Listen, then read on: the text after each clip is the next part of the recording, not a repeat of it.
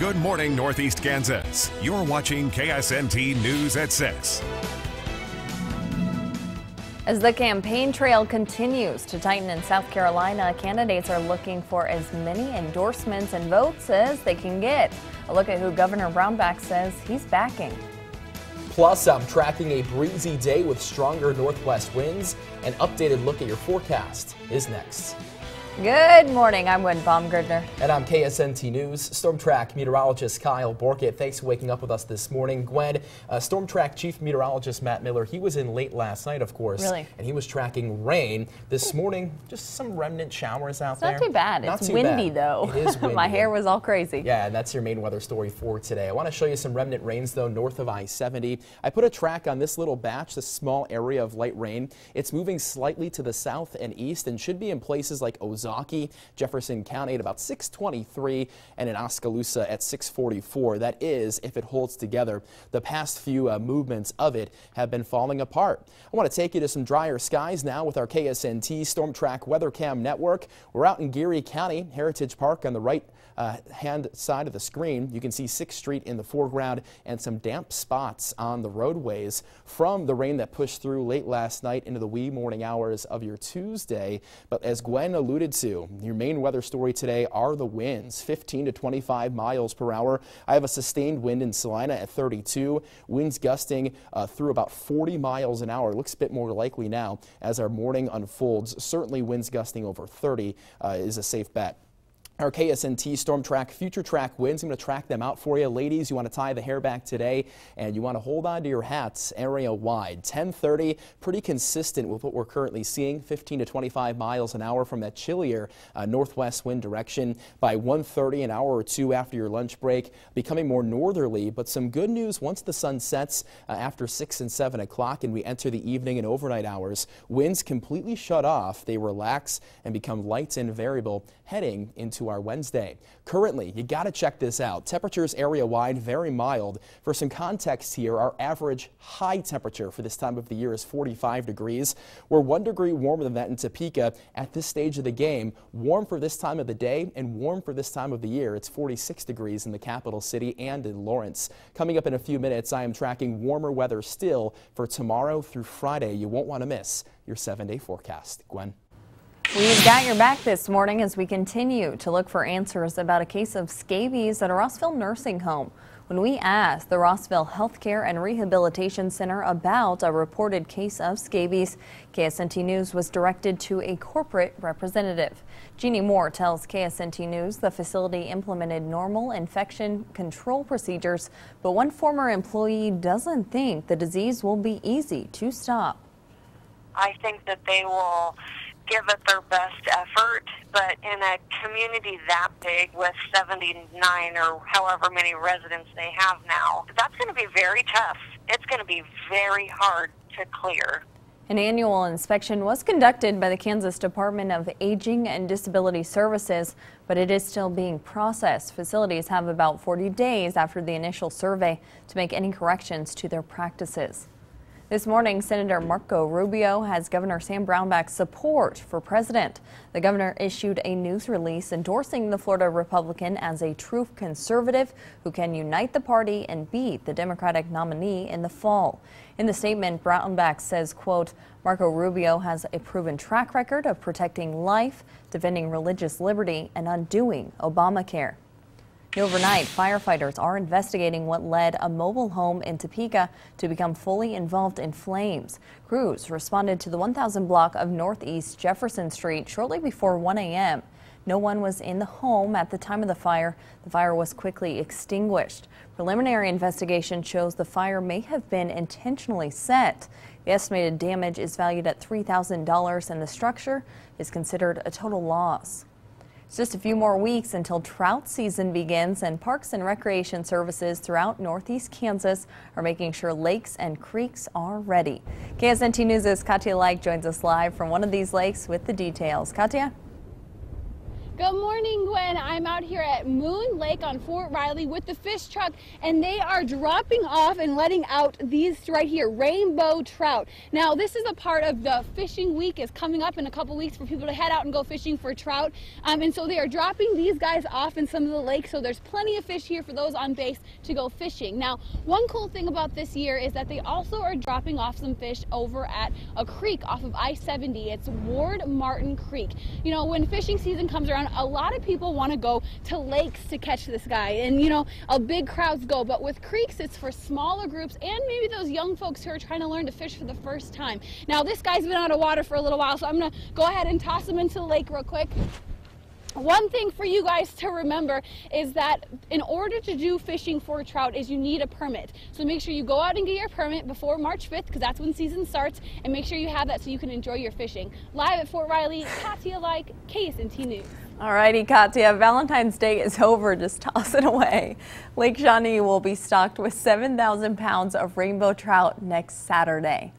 An update now to a story we've been following about a Northeast Kansas man who was wrongfully convicted more than a decade ago. Floyd Bledsoe testified before the House Judiciary Committee yesterday on a bill that would compensate individuals like himself who have spent time behind bars for crimes they didn't commit. The proposal would pay individuals like Bledsoe $15,000 for every year they spent in prison. Bledsoe neither supports nor opposes this measure. He believes Kansas should have some kind of law that helps exonerees, but doesn't think this particular bill does enough. I was fortunate enough to rent a house from an individual, but if I rented a house from a company, they wouldn't have rented to me because I had no credit history. You know, I mean, it's stuff like that that we take for granted, and that needs to be changed. 30 states already have laws that compensate individuals who have been wrongfully convicted. Some of those states offer free in-state tuition and even annuities for exonerees. The new manager of the Kansas Expo Center is concerned this morning over the safety of the facility. Jeff Chabon updated the Shawnee County Commissioners on the current state of the building. He says the Expo Center needs the millions of dollars in improvements the commissioners have been discussing for some time, including the stairs around that facility. Personally, I don't even feel it's that safe. We need to get that taken care of right away. The inside really needs some work for these artists and promoters to want to come here because of all the new venues that are built around here. Chabon took over as general manager of the Kansas Expo Center on February 8th. He's employed by Pennsylvania-based SMG, the company that runs the facility for Shawnee County. If you're getting a runny nose as the end of winter is approaching, you may be confusing the common cold with something else. We've got your back with what allergists say you could be experiencing. If temperatures stay above average for the rest of the winter, we can expect an early allergy season. While nothing is blooming quite yet, evergreens and shrubs have already started spreading pollen carried by the wind. Allergists are already seeing patients with allergy symptoms. Last week we had some patients who are calling in with some symptoms consistent with allergies, and probably we are already seeing some cedar tree pollination. According to other allergists, climate change is making allergy seasons longer and pollen counts higher than they've ever been.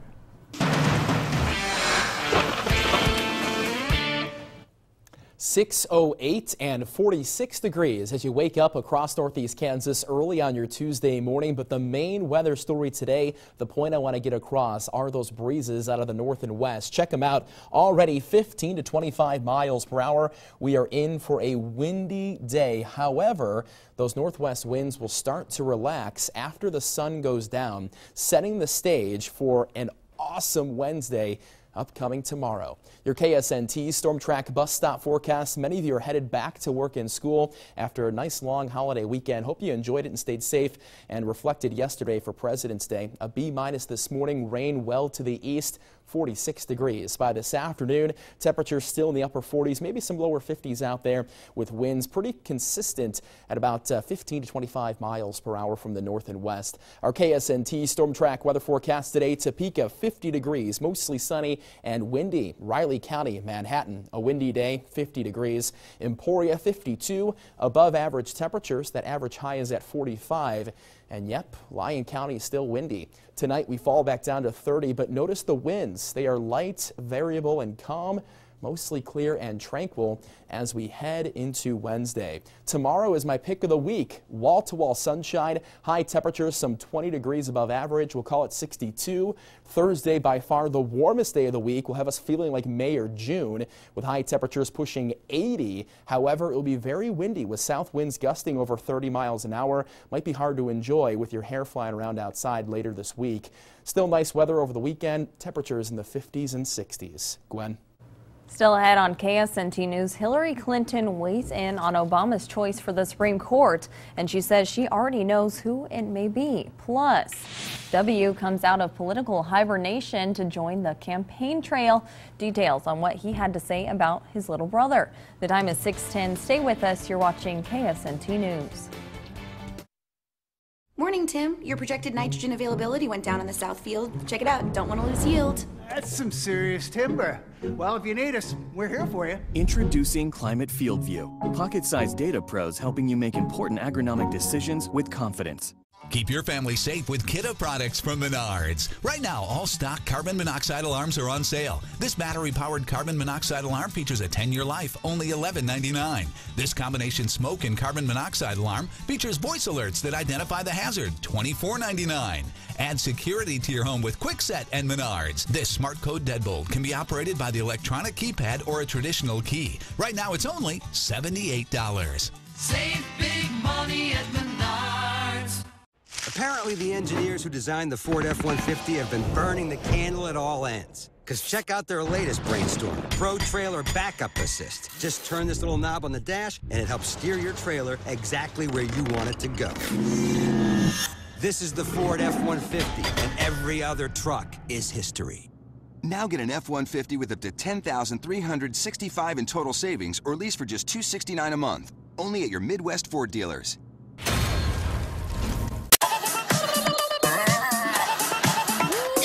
Mornings on Kelly and Michael. Perfect harmony. Weekday mornings at 11 on KSNT. Begin your journey as an esthetician at Pinnacle Career Institute. The art of beauty and health is built on a strong technical foundation. Through hands-on learning, you'll develop knowledge in microdermabrasion, facials, makeup artistry, and so much more. The need for trained and specialized professional estheticians has never been higher. Get your certificate in this rapidly expanding industry at Pinnacle Career Institute. Go to PCInow.com to find out more.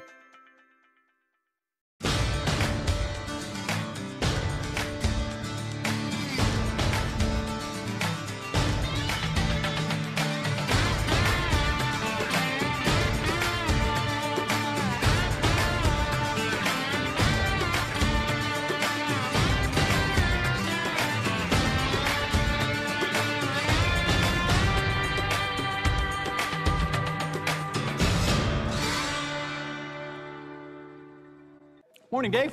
0.1 inch of rainfall was detected on Red Barn Field. This? Oakfield might have a yield robbing issue. Now that's scary. Introducing Climate Field View. Pocket-sized data pros helping you make important agronomic decisions with confidence. The 2016 Olympic Games, this summer from Rio.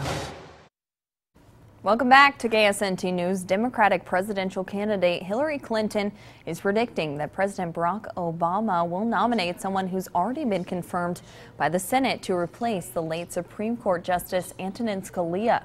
Clinton says that some judges now serving on the Federal Appeals Court were confirmed 99-0 by the Senate. I think there's going to be an increased attention and pressure for the Senate to act. And I certainly believe that would be the right thing to do. And I think the president's going to look for somebody who has a record that it's going to be hard for the Republicans to be against. Obama has said he'll make a nomination, and Clinton and Democratic rival Bernie Sanders have both expressed outrage at the potential of a GOP-led Senate refusing to consider it. Republican presidential candidate Jeb Bush is getting some campaign help from his big brother. Former President George W. Bush appeared at his first rally yesterday, telling his brother's supporters in South Carolina that the United States doesn't need a heated president. And I understand that Americans are angry and frustrated. But we do not need someone in the Oval Office who mirrors and inflames our anger and frustration.